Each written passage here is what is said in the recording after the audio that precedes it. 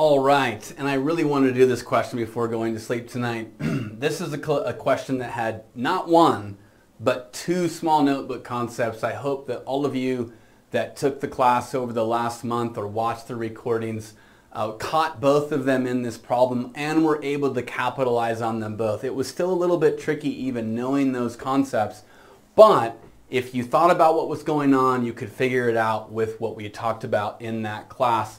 By the way, there are more classes this Saturday and Sunday. It'll be a mini session, not the full thing. The full thing takes more than 8 hours. This is only going to be a 4-hour class. We'll go through as many concepts as we can. Reach out to me through my website if you're interested in doing that class. This coming Saturday, what's today? Today's the 6th, so it'll be the 8th, and Sunday the 9th. Today's the 6th. What's today? Today is the 6th, right? 6th Thursday, 7th Friday, 8th and 9th. They'll be from 9 a.m. to 1 p.m. Pacific time. If I don't answer back right away, I apologize. I do have work. I do have to sleep. I do need to eat, things like that. I will try to get back to your email soon for those of you that already emailed. Also, in addition, you can attend one class for free of my Friday class where we'll talk more about the 10A, or my Sunday class where we'll talk more about the 12A at that time. So reach out through my channel or through my website. The harmonic mean of a collection of numbers is the reciprocal of the arithmetic mean of the reciprocals.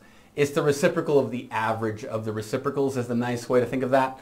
In the collection, for example, the harmonic mean of this, you take 1/3 of the reciprocals, which is their average, and then it's, well, hold on. It's kind of weird the way they wrote it. The harmonic mean of 4, 4, and 5. First you would do the reciprocals, then you would divide them by 3. So you would do 1/4 plus 1/4 plus 1/5, divide by 3, and then you would take a reciprocal. Yeah, I guess this would flip up there and works out the same way. Okay, a weird way of writing it, I'm not used to that way. What is the harmonic mean of all the real roots? And this made me pause too. I wanted to make sure all the roots would be real. Of the 4050th degree polynomial. This means product. So it's the product of every term that looks like this from 1 to 2000 and actually it's 25 here. 2025. And so you have all of these products. They're all trinomials. And the only thing that's changing is the k values going up by 1. But if you're looking for all the real roots, you would imagine that this is being set equal to 0. Sorry, my neck's got a kink in it. You would imagine that this is being set equal to 0. And just solve them one at a time. So what is b squared minus 4ac? Well, b squared is positive, and minus 4 times a negative is also positive, as will all of these be. And therefore, they're all real roots. We don't have to worry about imaginaries. Check that box off. But now we have something else. We got to think about how, this is a great combination of these concepts, by the way. I hope you guys remember that a polynomial with reverse coefficients will have reciprocal roots to these. So in fact, we could just switch the order of all of these and we would get the reciprocals of the roots. And if I want the harmonic mean, I want the sum of the reciprocals of the roots. And then we divide that by however many things there are. So, for example, if I flip this one around, we will get 3x squared minus 4x plus 1, or minus plus 1. Negative 3x squared minus 4x plus 1. So again, this is a small notebook concept. When you switch the order of a polynomial's coefficients, it creates another polynomial with roots that are reciprocals of the original.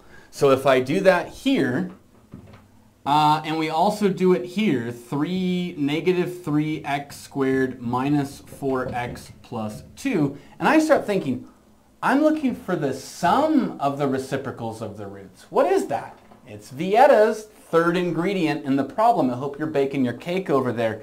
So that's a reference to the class that I did. So 4, negative b is negative 4, so positive 4 over negative 3 is the sum of these roots, which are the reciprocals of the original roots. So it's like adding all of these reciprocals.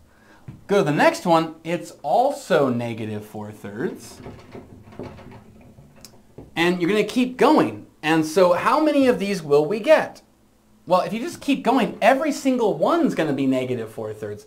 This other back number, 1 and 2, and when the 3 switches, and none of them have any effect on the sum of those roots, all of which are the reciprocals of the original roots, as we said.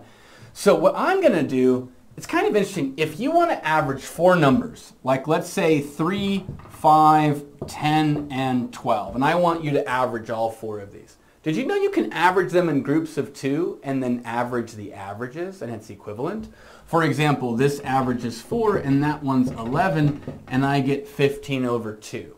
What if I added all of these up? 8 and 12 is 20 plus 30 would be 30 over 4, which is 15 over 2. So I could just average this one term and average this term, add all of those up and average them, and that would be the answer. So this is going to give me 2 over negative 3, or actually negative 2/3. That is what the average of this one is. And then this one's negative 2/3. And let's say I added 2 of them. If I added 2 of them and you went negative 2/3 plus negative 2/3 and then you average those, what would you get? Negative 2/3. If you add something any number of times and divide by the same number of somethings, you're just going to get that value. So what does that mean? We're still not done. We only have the average of the reciprocals. We now need the reciprocal of the average of the reciprocals. So we take this negative 2/3 and we flip it upside down to get negative 3/2, and that will be the answer. So that was a great question for all of you that took the class. There was 2 different small notebook concepts. I really, really hope you guys caught it. If you did, leave a comment down below if you happen to watch this video. Other than that, I'll catch you in the next one.